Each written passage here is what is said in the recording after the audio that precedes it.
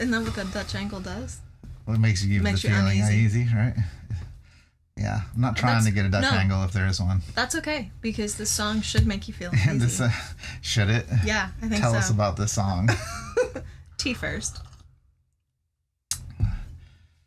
So, yeah, this song, I read up on it because I got some vibes off the lyrics when I was learning it, and I was like, this feels intrusive. Yeah. Like, it felt, it was poetic, but really the vibe was not romantic at all. It wasn't, it was, I don't know, intrusive is the only word that I could come up with. Just the name of the song's kind of... It's called Possession. Yeah.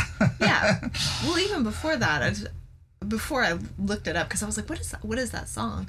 And you know how songs kind of come unbidden to your mind, and this was one of those. And I was looking into the meaning of it, and I came across an interview with Sarah McLachalan, and she said that so many people have used this song for their weddings, and she just sort of smiles to herself and is like, okay. She's like, not my first choice. Go ahead then. Good for you. But really, the song was based off of, according to her, she had two people who were letter writers to her. They never did anything. They never sent anything other than letters. They never met with her, as far as I could find from the resource material that I was looking at. But they sent her really graphic, intrusive letters, and one of them was more poetry. It was more, but it was still really intrusive. It made her uncomfortable, and she wrote this song based off of those two letter writers, like her perspective of their perspective, if you will. So here she was. It's kind of like I feel like getting mail. Now, this was back in the 90s, right? This song came out in 93. So getting fan mail, you never know what you're going to get. You open up, and there could be really lovely things, or really just things, or more off-color stuff, or intrusive material. Anyway, so she wrote the song from their perspective, or a person obsessed. And I was like, oh, that makes more sense. Okay, so this made more sense. But then it was a sad end to one of them. He actually started a court case against Sarah McLachalan, saying that she had used his words from his letters to create these lyrics, right? And so he was going to take her to court, but the case never went to court because he committed suicide. Wow. And it was like, oh my gosh. And so everybody said that he was a true loner. Yeah. Nobody knew that he had passed until his neighbors noticed that his mail was piling up. And that's really tragic to me. That's really sad. And I wonder at him reaching out to her as somebody who is in the spotlight, who would, if you stop and think about it, she was really unaccessible. Unattainable. Right? Yes. So it's almost like he was setting himself up for this kind of failure with her, or to meet a disappointment that he expected to meet. Right. And then ending things. And I find it really tragic and really sad, because perhaps if he had had somebody in his life to help walk him through some of those things, not somebody who was a star doing her own thing, who had no life connection with him other than his letter writing, right, that maybe he wouldn't have felt the need to end things for himself, and maybe his poetry could have become lyrical content of his own. Maybe he could have created art from his loneliness. He needed another person. But then again, sometimes, I mean, not to make, there's no light being made of a dark thing, but a lot of times, I mean, it kind of speaks to some of the issues he already had. Right. I mean, and we do make our choices. Maybe he's incapable of having some of those relationships because of the mental... Some social awkwardness, maybe, struggles. And some mental issues, Maybe mental struggles more than anything. Well, I know we've said it before. I'm gonna say it again. If anybody out there watching this video at any point in time is struggling with thoughts of suicide, or you know somebody who's struggling, please call the suicide hotline, 988. Just call, talk to a person, reach out, comment on here. We're not on 24/7, but if you're struggling, we're going to do what we can to get you some resources to help you. Like, don't write letters and be creepy alone. Write letters to be well. Like, I don't know. It struck me as really sad, and just Indeed. that anybody feels the need to commit suicide. It's just tragical to me. It's Absolutely. just really sad. But this is a beautiful song with a haunting melody. So, talking about Sarah McLachalan, you know, super talented. Holy cow. Like, and amazing. I think she's a Canadian. Yes. And just plays guitar really extraordinarily well, plays piano extraordinarily well, sings extraordinarily amazing, well, yeah. writes beautiful songs and haunting melodies. Yep. And, you know, she kind of has it all. And it kind of got me to thinking, you know, it's weird. Well, first of all, she's so proficient, you know, and it takes that to make it, you know, in the music industry, of course. And it kind of got me on a different kind of sadness about how, in order for people to make it, especially women, in order for them to make it, they not only have to have all those things that I mentioned, like musical prowess and aptitude and all this stuff, but then have to be beautiful to look at as well. And I was like, geez, you know, and I was trying to think of, especially, it was weird because in the modern era, and, you know, maybe once in a while, the occasional exception, but it seems like, especially with women, and also to some degree with men, you know, that being easy to look at propels that forward as well. You know, it's not enough to just be... Also being young. Yeah, also being young. You know, if there's you're the ages young and beautiful. So, like, you gotta be young and beautiful and talented beyond your years, and then, you know, all this stuff. Yeah.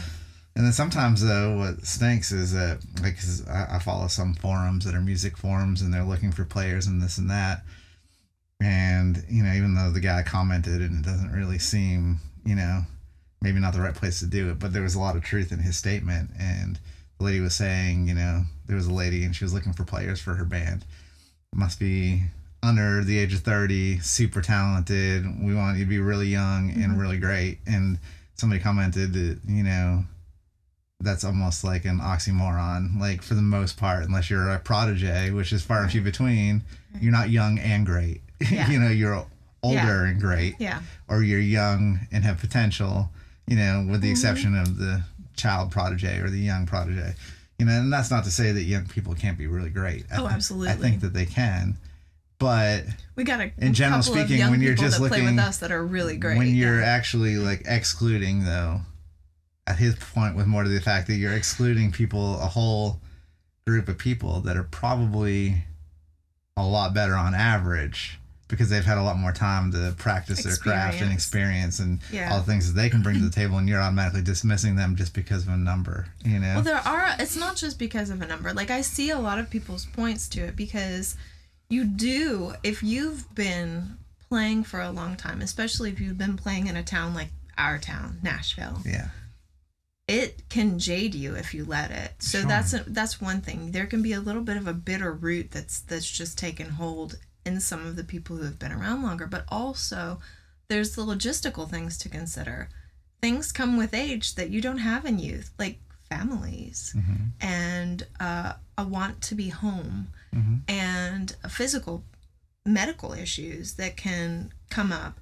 Whereas when you're like 18 to 30, a lot of those things you feel unstoppable and bulletproof still in that age range. There's also a lot of things that come with age, like experience, know-how, ability, wisdom. Absolutely. But sometimes, you know, especially record labels, they don't want that. They don't want somebody to be wise. They want to be able to pull the wool over their eyes. Yeah, you know, which is treacherous ground. Yeah, that's so danger. But back to Sarah, you know, I think we went through a big period of admiring her music years and years ago, and I know that we watched lots of her live concerts. And I think right around the time we were considering trying to catch her in live, I think she actually retired, took a hiatus from music for quite a while. And I believe that she had, started her own family, had children and things like that. But I've seen that she's come back some since then. I don't know. I know that she took a break, and I thought that was the reason why, but I could be wrong. How lovely to have little. But also, Sarah's I mean, she's in that Canadian music scene. She has. We found out, I don't know if before or after, like we got into her, but she has another one of our favorite Canadian musicians, Luc Doucet. Yeah. Who has a great kind of Americana feel to his music. And he also has another band. We did a shout out. We did a shout out of his, and we've done another shout out of Sarah's too, to at least one or two. Yeah, at least one. And I urge you to check those out if you haven't already. And but Luc Doucet, we've done a shout out of his, and he has a great band with his wife called the White Falcon, I believe. Or no, now they changed their name. So it was Luc Doucet and the White Falcon, and then could be White Horse. I'm not as familiar with the band stuff. The more of his more solo stuff before that. Me too. Although I think his wife did harmonies on his solo and she stuff. Did. Yeah. Anyway, which I actually really enjoyed. Yeah, so they're a great, like, kind of Americana he did a band. Wonderful cover of Love Cats that I by particularly enjoy. Yeah. So a lot of fun, like a lot of good music around that band. Right. Well, I was watching those, going back to Sarah's like live concert stuff that we watch. I was always really impressed with her lady that sings harmony for her.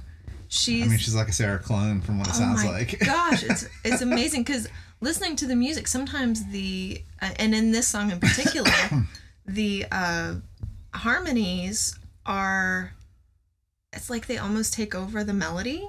Like you think that's the main line that's being sung, and you have to listen really close to hear what Sarah's doing because they integrate their vocals. They meld very well and they blend. Like they are the definition like of a good family. blend. Yeah. Like they like their family. Blend. And she I just feel like that woman, and I don't know her name, I'm sorry to say, but I feel like she has got to have a beautiful soul, kind of like Mike from Tedeschi Trucks, because her vocal prowess is on par with Sarah's, but she literally stands in the back, almost in a shadowed silhouette situation, and supports. That brings up a Sarah's good point, vocal. But a lot of times, because to be a front person takes a special quality, if not a desire to be in the spotlight, at least a tolerance for it, because a lot of people don't want that, and a lot of people. Right.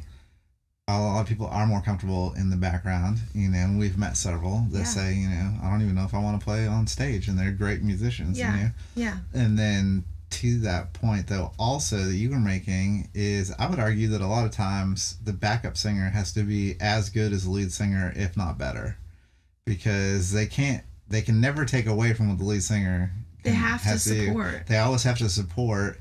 And a lot of times they're singing much more difficult lines because in order to put the harmonies in, there's big jumps and wild changes and coming in and out. Also, there is a tendency to want to drift into melody because it's the main line. There's a reason why it's the melody is the main bit of the song, right? And the harmony is the background, the BGVs. So, yeah, I agree with you that those background vocalists, they need a lot of tout. I know when we do harmonies in our own in Sugarland Blue, like we go over and you guys work really hard to, even though you have a male like man voice, right? And you work really hard to make your vocals meld with mine. The blend. Yeah, or make the words in the same way that I'm making them. It's coming natural to me, whereas you have to work harder to make this, because we want, for instance, the vowel sound to sound the same. It's like an overlay. I would argue even that, like, as a background singer, that the blend is more important, and that there are plenty of singers that have an actual really okay or even great singing voice that are terrible backup singers because they don't know how to blend or meld. Or they wish to be heard. Sing past the lead singer. Exactly, yeah. So stop too late, stop too loud. Or like hang out on the sibilance of the words. Yeah. Like I know that we've talked about it because I'll hear a recording back and the recording's great, but we're all going at the same time and it just sounds like hiss. You know, instead of it being the end of a word, it just sounds like a hiss. So I'm like, okay, y'all just like take out the plurals of everything. You know where to come in and out, and how to blend in. It and is out. a separate talent. Where to lighten up, where to not lighten up. You know, and it's kind of like, you know, you need to be able to fade in and out unnoticed, but then at the same time, it's really noticeable if you're not there. Yeah. Yeah, and it's an art form in and of itself. Yeah. For sure. So, yeah. Yeah. Chunk. The cat has taken over. He has. Okay. All right. This is he now. He has declared it is an end to the shout out. Yes. This is no longer a chat. It's a cat. It's a le chat. On that note.